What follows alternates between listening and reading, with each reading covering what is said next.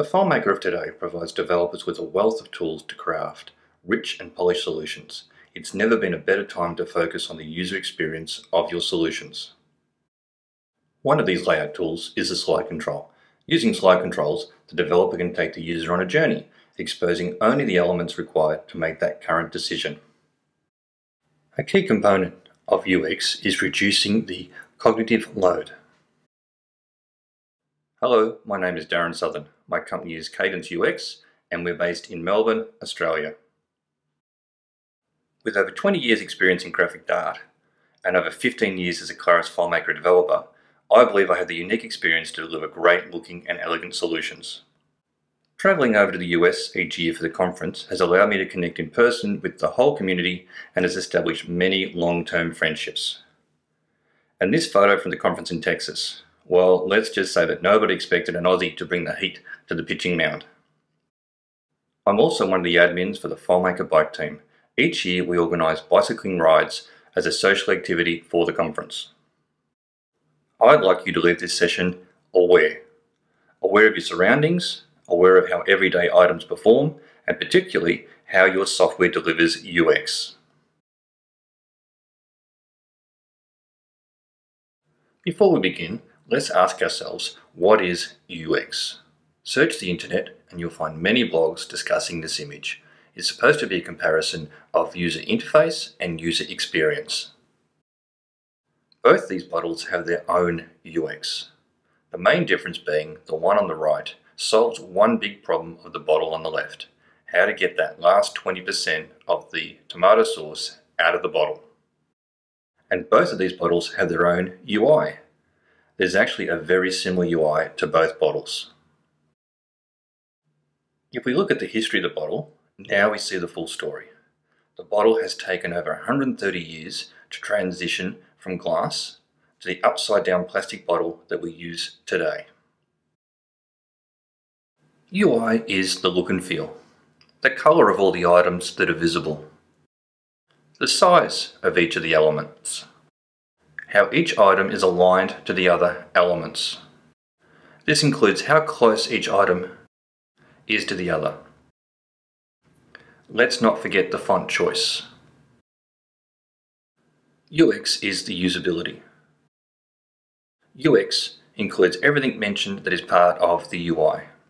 The performance is a measure of how long tasks take. As mentioned earlier, the rhythm or the cadence of the presentation of data and actions. Emotion is an often overlooked factor in any design. Cognitive load refers to the amount of thinking required to perform the current task.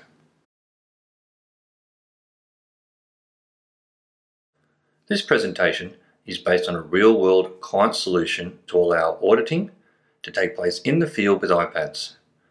As you can see by the numbers, the solution needs to allow the auditor to make a clear, concise choice from a combination of the audit and the auditee. The auditee can be a person, location, vehicle, even a company subcontracting on behalf of the client. This iPad solution presents the filtering of each item on a separate slide control. At any one time, there may be more than 1,000 active personnel of possible auditees. This is made more complicated that currently there are over 10 active personnel with the first name Matt from anywhere across Australia. There's actually a few personnel with the same first and last names. To speed up the selection of the right personnel, we take the auditor through a filtering process to reduce the choices. As the auditor has authenticated, we can pre-fill their company, division, area, based on their personal profile. It's also part of the business logic that most of the time they are auditing their own division and area. As part of this presentation, I've published the demo file for you to download and explore. Point your browser to my website and navigate to the blog section. If you like, pause this presentation, go download the demo file, and come back and explore while you watch. This demo file comes with a small number of scripts. Each script performs a clear, simple function. It's also worth considering your own user experience as a developer wanting to review or troubleshoot your code in the future. The onOpen script has been applied to this file. As you can see, the object animation script step has been set to off. The focus of this demo is the slide control, rather than the animations that aren't currently consistent across platforms. The screenshot shows the pause for the first 5 tabs at half a second. You can experiment with different values based on the speed that you wish to progress through these introduction tabs. You'll also notice that the last tab has a longer pause to allow the user to read the text on the screen. The last slide control of the introduction layout waits for the continue button to be pressed. The function to record the keyboard keystrokes has been applied to allow the keyboard interaction. This is the main script for the audio selection section. The selection scripts have been set up with separate if statements for each question, including an exit script step. The coding method creates a clear functionality, which can be called objects for each point of the data capture for each tab of the slide control. The use of the else if is still applied within each of these objects. For this workflow, each audit type requires the auditor to enter different data. This scripting method allows for a clear path to the next applicable slider control tab. The continue script step discussed earlier is assigned to the layout script triggers.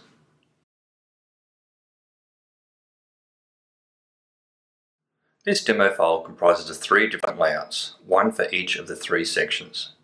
Open any modern app on your device and you'll be presented with an introduction screen.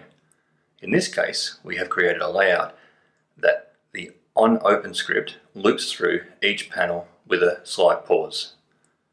Slide controls allow the developer to create a slideshow experience, separating each change in element to each tab as a separate section of the timeline. I've called on a technique from my old multimedia days where we're developing complex interactive CDs. This method is to create a clear, separate frame for the animation timelines, or in this case, tabs in the slide control. Just because you can do everything in one frame or tab doesn't mean you should. Let's watch the demo file and see the introduction slideshow. As you can see, the slide control navigation dots are still visible to better highlight the transition from one slider tab to the next slider tab. The open script loops through the initial sliders with a 0.75 second delay. The introduction ends with the display of the continue button. As mentioned, the last slide includes a continue button for when the user has completed reading the screen. This script can be called either by the return key or the enter keys, or by clicking on the button. Each slide control includes an on-panel switch to set the panel name to a global variable. Anytime we perform a script, the current panel is always known. The US data for this demo file came from Brian Dunning's excellent website, with a bit of data editing to allow for selection via portals. I've left the scripts in the demo file to show how the data was updated to allow the different sections to appear as portal records. At any time, the auditor can reselect a field and reselect the data from the portal on that slide control. This is a recording of the audit selection section of the demo file. For simplicity, the demo file has audit types of company, personnel, and locations. The auditor is only ever presented with the one question for each slider control tab. Again, at any time, the auditor can reselect an option from the list. The options for the 3 different tabs take the auditor to a different set of slide control tabs. All 3 audit types finish on the same slide control tab to select the correct audit from the portal. This demo file has 3 questions and an answer panel on the slide control. This illustrates that not all elements, such as the logo at the top, are required to be within the slide control. Included on the layout are breadcrumbs for navigation, showing the number of the current question, the remaining question, along with a last tab with the answers. The user can also navigate back to the desired question via the breadcrumbs. Once finished, the user can submit the audit. This is a recording of the questions section of the demo file. Obviously, these 3 sample questions would not be on a real audit.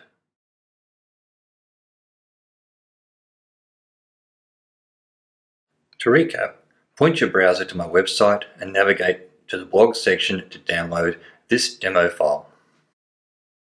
Thanks for your time, and I hope you're inspired to delve deeper into the world of UX.